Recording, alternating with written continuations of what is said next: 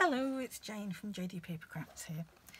I've been doing a series of table favours for Christmas with my Zoom classes, so I thought I'd come on and do a video for the next one in the series.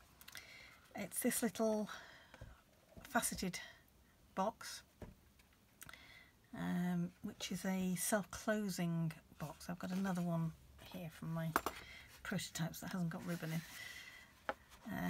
It's a self-closing box, so you just squeeze it on the sides there to open it, and then when you close it, just give it a little press there and it will close. Yeah, cute little box. You can do different sizes of it. I've done 3 different sizes here, all attempted to video, and it's gone wrong every time. So let's hope that this time it will actually work. That one I made with a piece of 4x6, 4 inches by 6 inches that is. So that would be about right for perhaps a Ferrero Rocher on a Christmas table, something like that. That one was with 5x6, and that works out a little bit taller. So that one works out about 3.5 inches tall, and that one's about 2 1/4, like that. This one I've done for a tube of hand cream. So again, it's a nice way of wrapping tubes, and that one works out about 6 inches tall. That was with 7.5 by 6. That one. They're all exactly the same instructions. The only difference is how big your piece of paper is to start with. So this time I think I'll do a 6x6 piece. I'm going to use the first frost papers, which are absolutely beautiful. One side is foiled. They're lovely, I think. That was everything. And the other side is all photographic images and beautiful colours. And you can make a lovely Christmas card out of these. All you'd need really is that on a card base and a bit of interest with a greeting or something like that, and you've got a Christmas card. That one I think is lovely. Okay.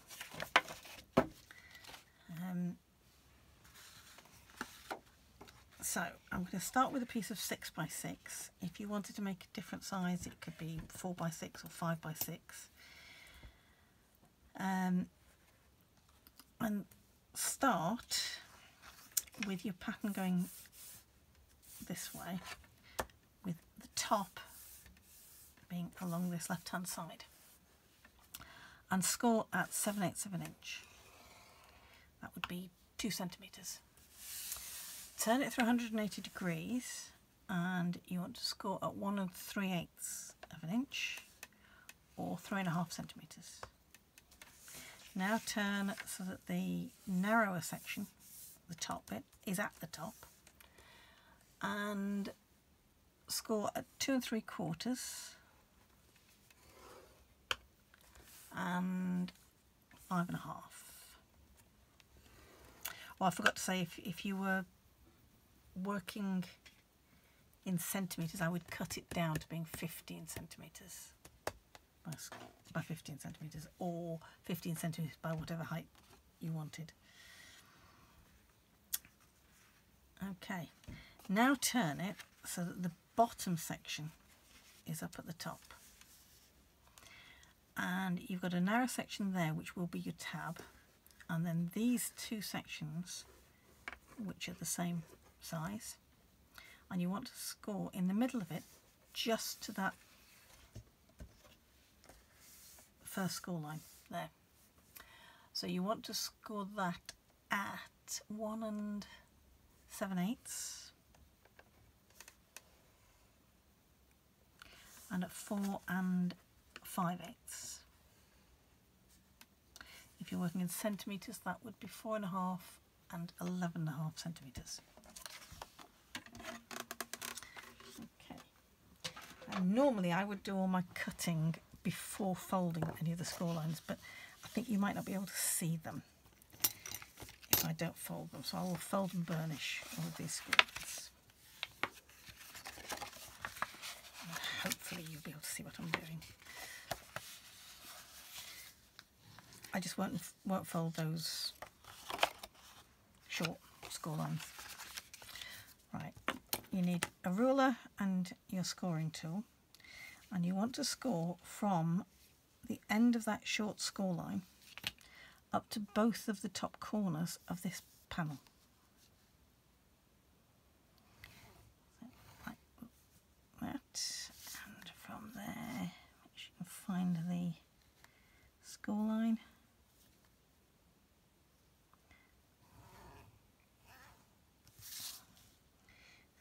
Same on the other panel.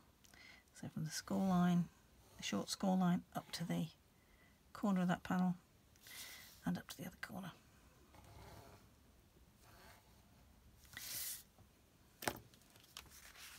Now,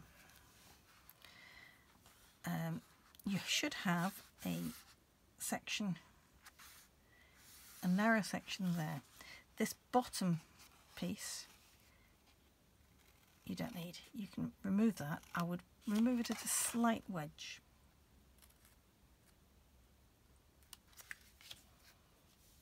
Okay. And then on each of these three score lines, the two short ones and the one that goes all the way up to there, you want to cut up them just to that score line, and preferably just cut a slight wedge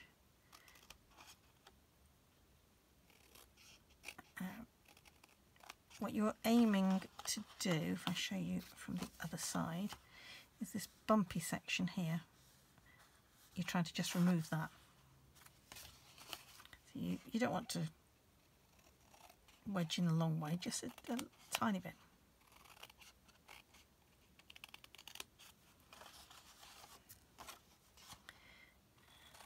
And again, that one. And don't forget the other side of that panel.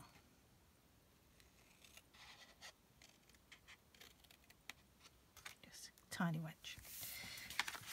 Okay, now fold and burnish all of your score lines. That one goes that way. That one is best done, this is the top part, best done back on itself.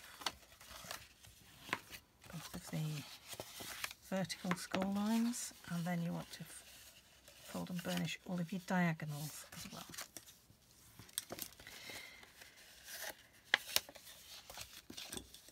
If you don't want to do the diagonal lines, you won't have the faceting on it, but the box would still work without that. And you might prefer that, the way that looks. I'll show you one I've done. That one, you can see how it's a more rounded front and back instead of the faceting. And that is exactly the same, but without these diagonal lines. Okay. So put some tape on the tab section.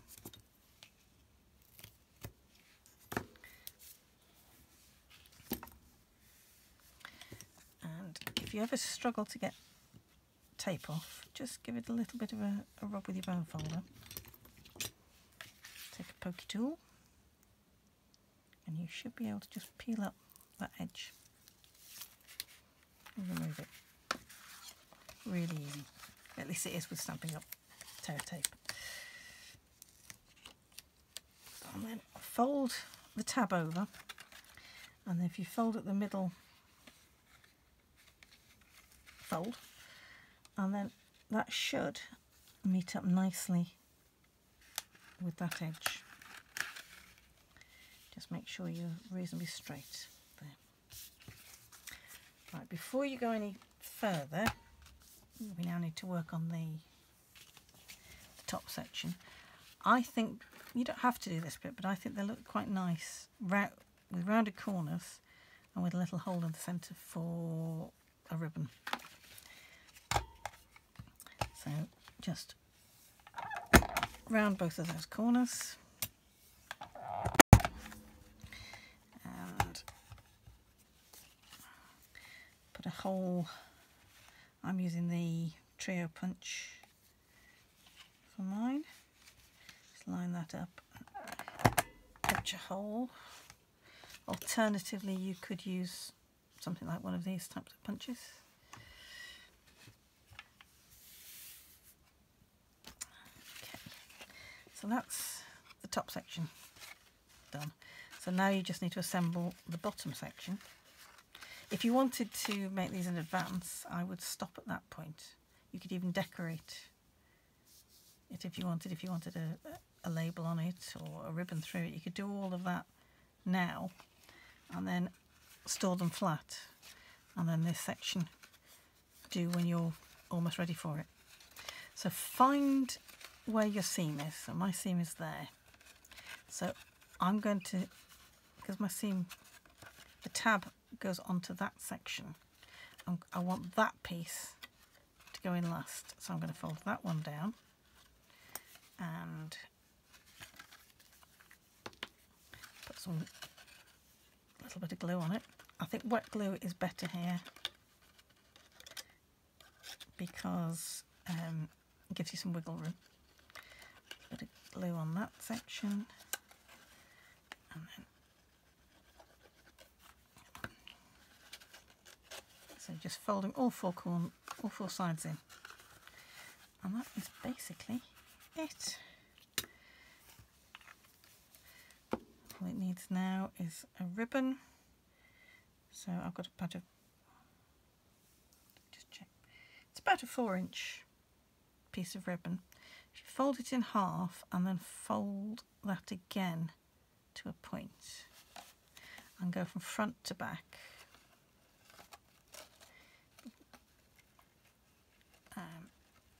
and then make sure it doesn't go all the way through, and then open out the loop, and then the ends can be fed through that loop. And you have a lovely little box. So I've now got a variety of sizes there. Hope you like it. See you next time. Bye for now.